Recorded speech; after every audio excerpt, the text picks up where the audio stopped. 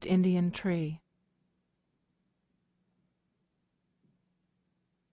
The mold hardens, leaving a precise impression.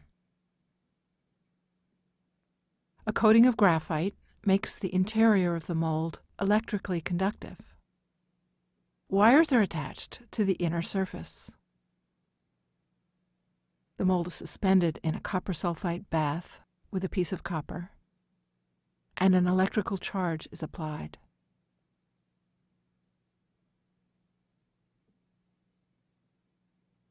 The negatively charged graphite attracts the positively charged copper ions, eventually building up to form a thick copper wall.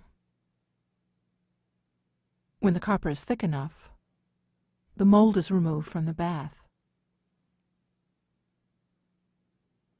The copper form is separated from the mold.